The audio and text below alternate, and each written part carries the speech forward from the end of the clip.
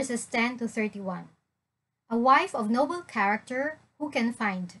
She is worth far more than rubies. Her husband has full confidence in her and lacks nothing of value. She brings him good, not harm, all the days of her life. She selects wool and flax and works with eager hands. She is like the merchant ships bringing her food from afar. She gets up while it is still dark. She provides food for her family and portions for her servant girls. She considers a field and buys it. Out of her earnings, she plants a vineyard. She sets about her work vigorously. Her arms are strong for her tasks. She sees that her trading is profitable, and her lamp does not go out at night.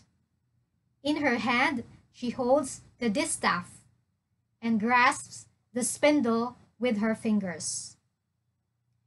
She opens her arms to the poor and extends her hands to the needy.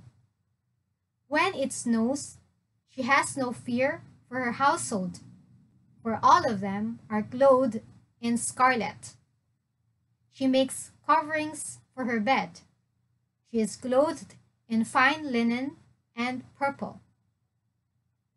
Her husband is respected at the city gate, where he takes his seat among the elders of the land. She makes linen garments and sells them, and supplies the merchants with sashes. She is clothed with strength and dignity. She can laugh at the days to come. She speaks with wisdom, and faithful instruction is on her tongue. She watches over the affairs of her household and does not eat the bread of idleness.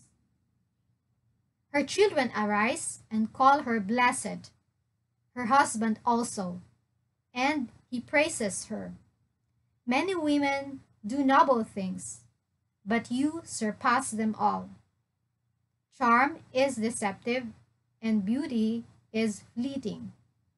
But a woman who fears the Lord is to be praised. Give her the reward she has earned, and let her works bring her praise at the city gate.